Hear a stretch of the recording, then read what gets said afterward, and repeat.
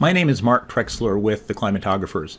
And if you've seen much information about the climate web, you'll know that one of the things that we're trying to do is to help provide access to actionable knowledge, which we define as the right information to the right person at the right time. Now, in some cases, books, for example, there might be huge amounts of potentially actionable knowledge in a book. And yet, you read a book and 2 weeks later you've forgotten a lot of what was in the book, and so it sort of passes you by and you have no way of getting back to it. I'm going to use a particular book that I've just finished reading and integrating into the climate web as an example of what we're doing with hundreds of things like this in the climate web. The book is Getting to Green by Frederick Rich, came out earlier in 2016. And think about sort of three audiences for what we're doing here. One is people who have read the book and who would like to be able to go back and find some of the ideas, messages in the book, because after 2 weeks, as I noted, you've forgotten most of the detail anyway, and the climate web can help you do that.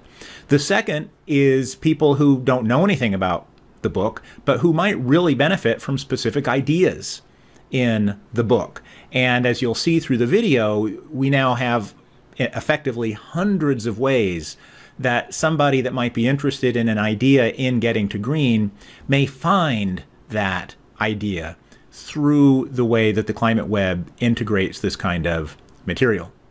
The last audience is an audience that might know about the book, but that simply has decided it doesn't have the time or the inclination to read the book.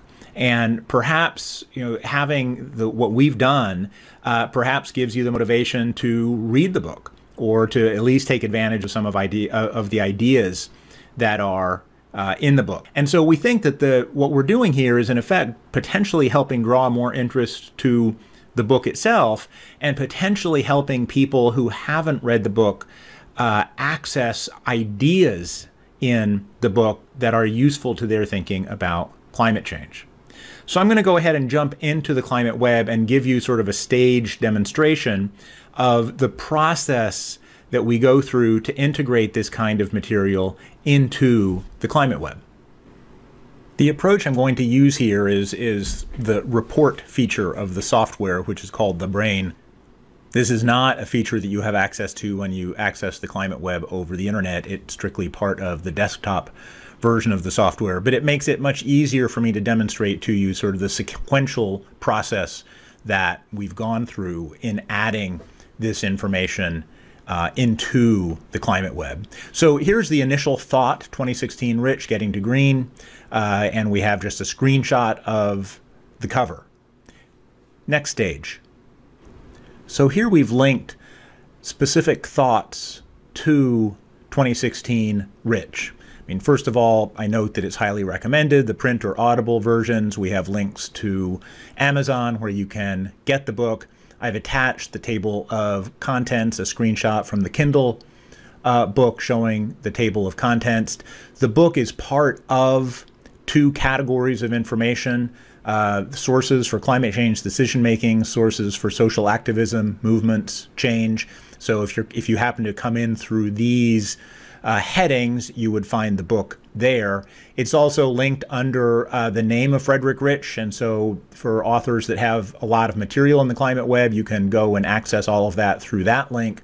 We also have the book linked to a category we call Explore Popular Climate Books, which is just where we've gathered a bunch of books that we think are particularly good reading for people interested in the topic of climate change. And you can come in here and in some cases you get sort of a little book report. In other cases you get more detailed information, as is the case with 2016 Rich. So this is sort of just the first stage of beginning to link this thought into the rest of the climate web.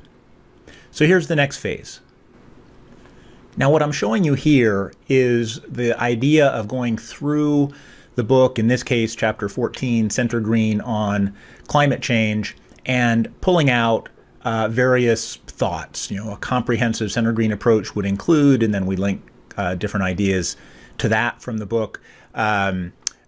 by insisting on a holistic solution, we've achieved almost nothing. One argument made, and you can see here we've done just a screenshot of a paragraph there, and I'll show you more about what we do with this in the next version.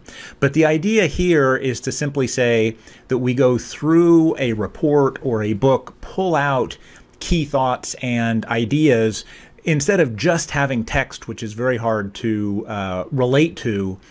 We have just a piece of text where you can help put that idea into context. This isn't in order in the way it is in the book necessarily. It's just ideas that we've identified as being worth paying attention to in the book. So this process of extracting a lot of different ideas and organizing them in a very basic way is what we're doing in this phase. Now I'm going to go into the next phase, which really shows how we link it to everything else. So in this phase, I'm going to show you how basically the same information that I showed to you before is actually integrated in a pretty sophisticated way into other parts of the climate web. For example, by insisting on a holistic solution, we've achieved almost nothing. There's a footnote there, or an endnote, in the book.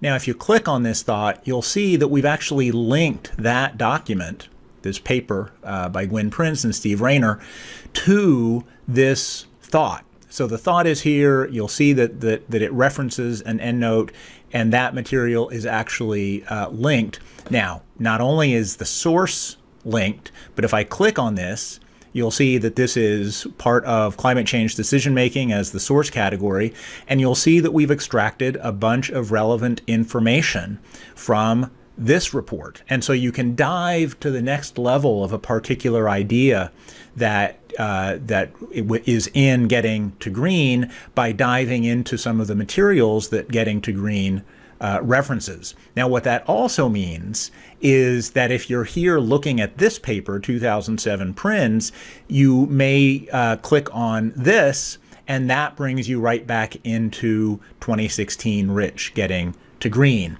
So by linking all these things together, you can find your way into materials that you didn't know you were looking for. Now, another example here, the precautionary principle should provide common ground. And there's a paragraph there about the precautionary principle. Now, in this case, we don't have a specific document link to it, but we have the wiki page on precautionary principle and the URL that you can jump to from there. We also have our index entry for precautionary principle. Now, if I click on this index entry, you're going to see the information available in the climate web on the topic of the precautionary principle. And there's a lot there, including stuff that's very specific to the precautionary principle and climate change. And so whether it's websites, whether it's reports, whether it's other things, you may well find it linked to this particular index entry. Now you'll see that this index entry is a subset of the risk management index entry, and that has other types of risk management under it, and it also has other source categories where books, reports, and other materials are organized. And so you sort of get the idea that by clicking on these different linked thoughts, you can move all over the place. But if I click back on this, and each one of these thoughts that you'll see in the internet version, you'll see the source citation. Let me just show you that here. The source citation at the bottom. So every thought has the source citation, so you always know what document you're looking at, and it's always linked back to the original document, so you can trace it back that way. Another example here is this one. So Center Green must abandon exceptionalism. Now, there's a little paragraph pulled out there, but what you'll see here is that thought is linked to this knowledge base category called communications recommendations. Now, if I click on that, we have pulled together here all kinds of sort of communications recommendations that not just from this book, Getting to Green, but from all kinds of reports, books, and materials in the climate web. And there may be subcategories. This would be linked to other categories up up above. But what that means is that you can find your way to here and realize, oh, there's in effect almost an entire database of information here on recommendations that different people have made regarding how to communicate different kinds of climate change issues. And so again, it's another type of linking, and it opens up all sorts of other doorways for finding your way to the book.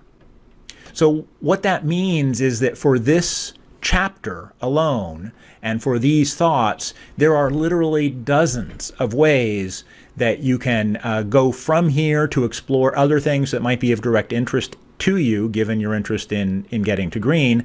There are also dozens of ways that you can find your way to ideas in getting to green, even though you had no idea you were looking for getting to green. Now, let me show you the last phase. We've been focused thus far on a particular chapter, but if I now go back up and click on the main report, you'll see that all of the different chapters here and lots of different thoughts with little snippets of information added in are shown. And so again, the idea here is not to summarize the book or review the book in any way. It's to pull out ideas that make sense to integrate into the climate web that you can then find in many ways, or that will end up helping inform your discussion about a particular topic. And so this is an example of a book of many in the climate web where we've pulled out a bunch of information, linked it in many, many different ways, with the bottom line that there are literally hundreds of ways to find yourself, or to find 2016 Rich Getting to Green in the climate web, to refresh your memory of getting to green, or to benefit from the ideas of getting to green in thinking about a topic where your focus is much more narrow, perhaps, than the larger book. So I hope this example helps you see what we're talking about in the context of actionable knowledge. There may be that one perfect piece of information that if you had access to in this book or in hundreds of other books and reports, that it would really have an impact on your thinking about a particular aspect of climate change or mitigation or whatever.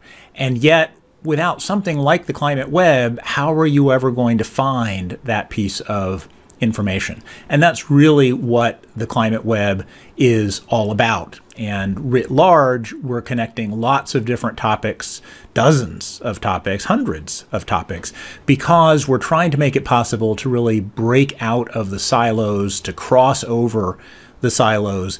As Carla Odell had said, if only we knew what we know, how much more could we be doing with respect to climate change?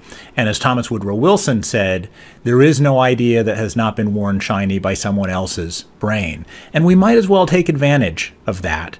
And that's what we're trying to help do. And we'd welcome your feedback and your ideas. Thanks.